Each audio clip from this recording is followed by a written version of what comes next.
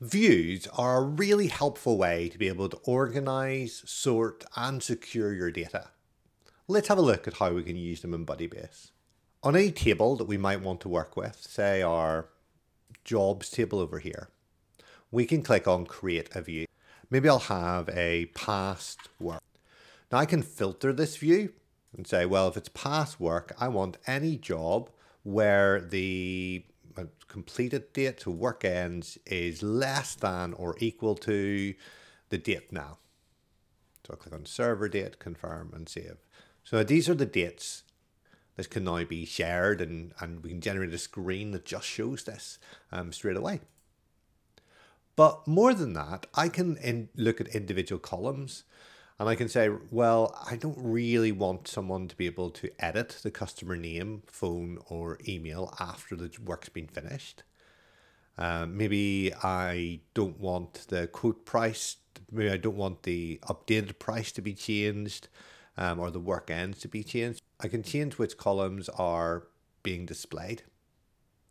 But even more than that, if I have something where there's a relationship like employee assigned, I can join things from that table. So maybe I want to say the first name and the last name of the person who did this work.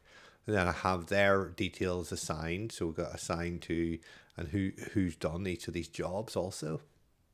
Added to that, I can set the access rule for an individual view. So I can say who can see this particular view. And I can add row actions specific to this view as well. So rather than having to have general row actions for the whole of the table, I can inherit from the whole of the table and select which ones are most relevant.